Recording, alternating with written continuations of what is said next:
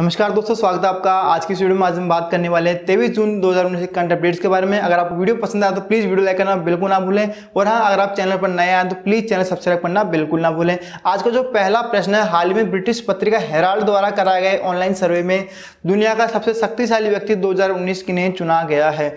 तो ये चुना गया है भारत के माननीय प्रधानमंत्री नरेंद्र मोदी जी को। इन्होंने व्लादिमीर पुतिन, शी जिनपिंग और डोनाल्ड ट्रंप को भी पीछे छोड़ दिया है। इन्हें कुल मतों का 30.9% इन्हें प्राप्त हुआ है, और हाल में 15 जुलाई को ये ब्रिटिश पत्रिका हेराल्ड के कवर पेज पर दिखने वाले हैं। ध्यान रखिए, कौन सी पत्रिका ने कराया था सर्वे? हेराल्ड ने। ठीक है, बढ़ते नेक्स्ट क्वेश्चन की ओर। दुनिया हाल ही में किस फुटबॉलर ने सेवानिवृत्ति की घोषणा की है? तो हाल में स्पेनिश फुटबॉलर फर्नांडो टोरिस ने, जो कि स्ट्राइकर के रूप में खेलते हैं, इन्होंने अपनी सेवानिवृत्ति की घोषणा की है, और इन्हें अल नीनो के नाम से भी जाना जाता है। तो किन्होंने सन्यासी की घोषणा की है? फर्नांडो टोरिस ने। स्ट्राइकर के रूप में खेलने वाले स्पेनिश फुटबॉलर हैं, और इन्हें अल नीनो के नाम से भी जाना जाता है। बढ़ते हैं थर्ड क्वेश्चन की ओर। हाल में रूस ने किस देश के लिए अपनी एयरलाइंस पर अस्थायी प्रतिबंध लगाया है? तो हाल ही में रूस ने जॉर्जिया पर एयरलाइंस पर अस्थायी प्रतिबंध लगा दिया है। क्यों? क्योंकि हाल ही में जो जॉर्जिया की जो संसद है, उसमें रूसी सांसद को लेकर हुई हिंसक झड़पें थी, उसको लेकर एक कदम उठाया गया है माननीय राष्ट्रपति व्लादिमीर पुतिन जी ने। ठीक है, और अस्थायी प्रतिबंध लगाया गया है।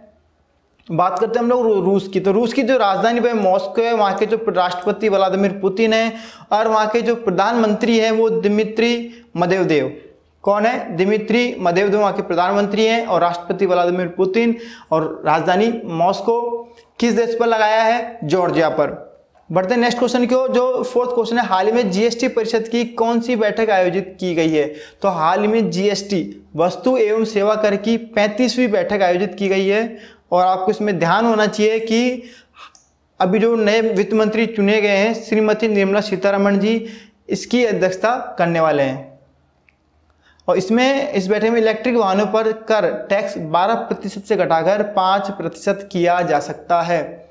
ऐसा क्यों उठाया गया कदम? क्योंकि जब से 12% टैक्स किया था, तब तक जो वाहनों की जो बिक्री है उस पर मतलब काफ़ी कमी हुई थी। इस कारण ये कदम उठाया जा रहा है। इससे वाहन काफ़ी सस्ते होने वाले हैं। ठीक है, मतलब काफ़ी तो नहीं, लेकिन हाँ, गिरावट तो आने वाली है ही।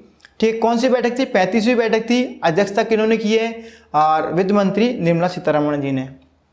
बढ़ते फिफ्थ क्वेश्चन को। हाल ही में भारतीय नौसेना ने जहाज़ों के सुरक्षित परागमन को सुनिश्चित करने के लिए कौन से ऑपरेशन का शुभारंभ किया है? तो इस ऑपरेशन का नाम है संकल्प। ध्यान रखिएगा, संकल्प। ये जो ऑपरेशन ओमान की खाड़ी एक तो, और अरब की खाड़ी में होगा। यहाँ पर सुरक्षा के लिए आईएनएस चेन्नई और आईएनएस सुनियाना को इस क्षेत्र में तैनात किया गया है। साथ ही में यहाँ पर हवाई निगरानी भी रखी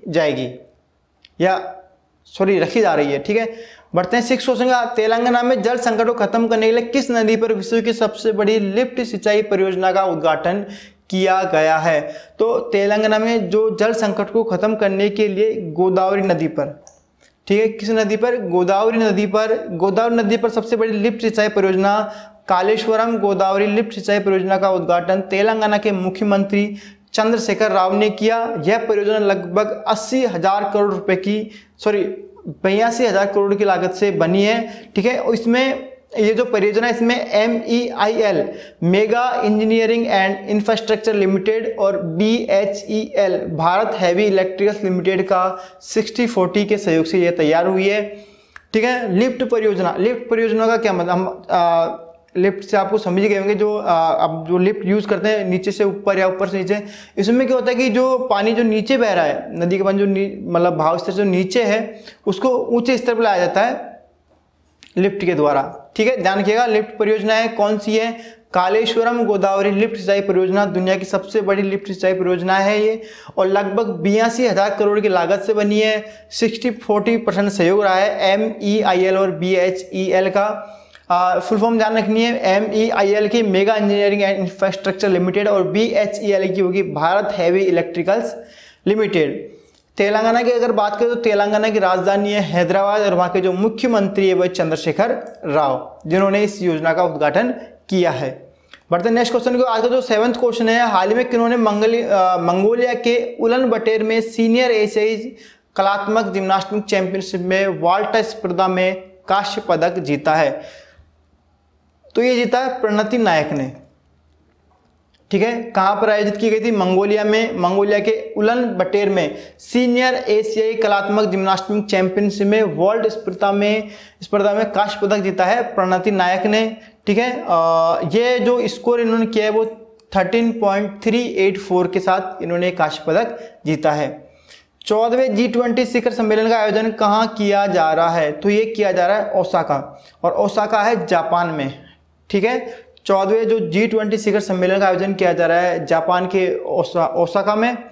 ठीक है, और ये आयोजित किया जाएगा 29 जून को। और इस सम्मेलन में भारत से जो शेरपा होंगे वो होंगे पूर्व केंद्रीय मंत्री सुरेश प्रभु, माननीय प्रधानमंत्री जी भी इस बैठक में हिस्सा लेने वाले हैं। और जो इस 14वें G20 शिखर सम्मेलन का जो विषय रहेगा वो होगा मानव केंद्रित भविष्य का समाज। 9th क्वेश्चन है, हाल ही में किन्होंने 35वें एशियाई स्नूकर चैंपियनशिप का खिताब जीता है? तो हाल ही में 35वें एशियाई स्नूकर चैंपियनशिप का खिताब पंकज आडवाणी ने, जो थनावत तिरपोंगे को हराकर यह खिताब जीता है। कितने से? 6-3 से। ठीक है, 21 बार के विश्व चैंपियन पंकज आडवाणी ने थनावत को हराकर 6-3 से हराकर ये अपने खिताब अपने नाम किया है।